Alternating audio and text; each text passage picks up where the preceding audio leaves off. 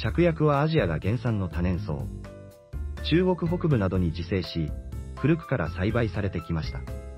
薬用植物としても知られ、江戸時代からは茶花として観賞用になり、その後改良され、色の種類も豊富になり、切り花としても人気が高いです。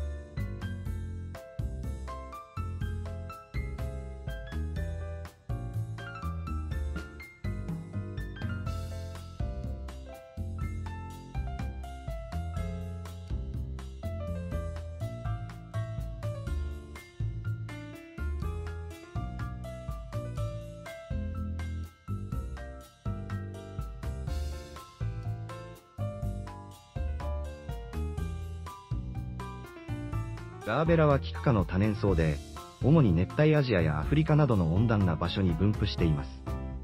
まっすぐに伸びた花茎から5から10センチメートル程度の花をたくさん咲かせてくれます。原産地は南アフリカで、開花時期は4月から6月、10月から11月。赤のガーベラの花言葉は、神秘燃える、神秘の愛。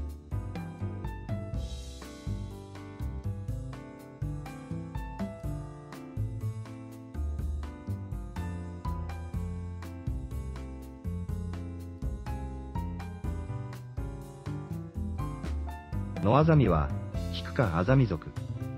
原産地は日本で、開花期は5月から8月頃です。野アザミは、紅紫色の筒状の花を咲かせる多年草。花は茎の先に上向きに咲きます。野アザミには鋭いトゲがありますが、トゲは草食動物に食べられないように、身を守るために生えてると考えられています。野アザミの花言葉は独立、素直になれない恋です。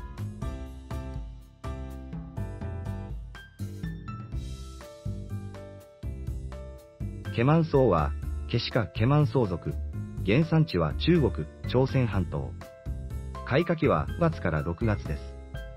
花色には紅色、ピンク、白などがあります。花言葉は、あなたに従う、恋心です。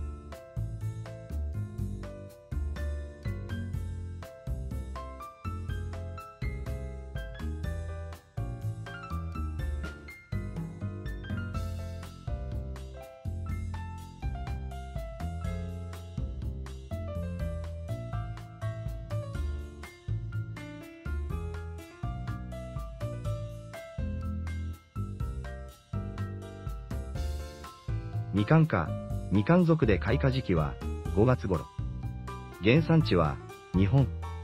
江戸時代末期に広島県因島市宅間町の浄土寺で原木が発見されたそうです。みかん類の花は皆とてもいい匂いがします。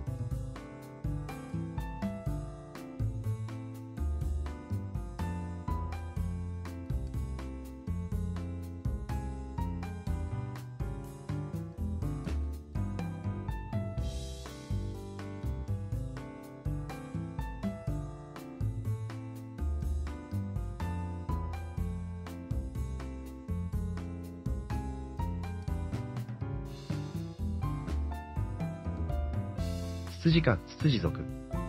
原産地は東アジアで、開花期は4月から5月です。名は、花が筒状になっていることからツツジと付けられたと言われています。名の由来はその他にも、花が連なって次々咲いていく様子から、続きが語源となり変化していったとも言われています。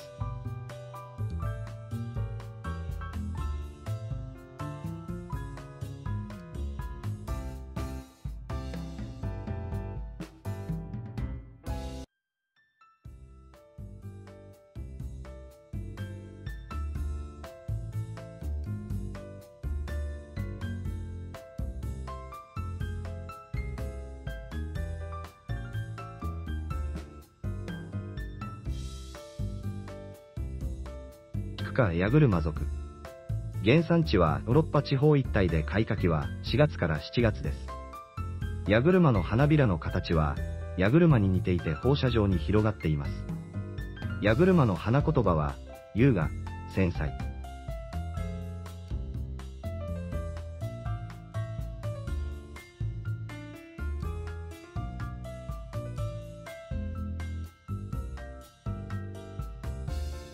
アヤメ科アヤメ属。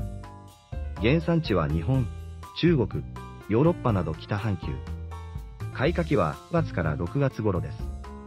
あやめはいずれあやめか柿つばたの慣用句で知られるように、古くから美しいもの、優れたものの象徴として愛されてきた花です。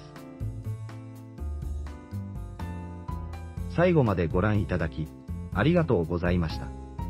よろしかったら、チャンネル登録、高評価、よろしくお願いいたします。またのご来訪をお待ちしております。松川博のチャンネルでした。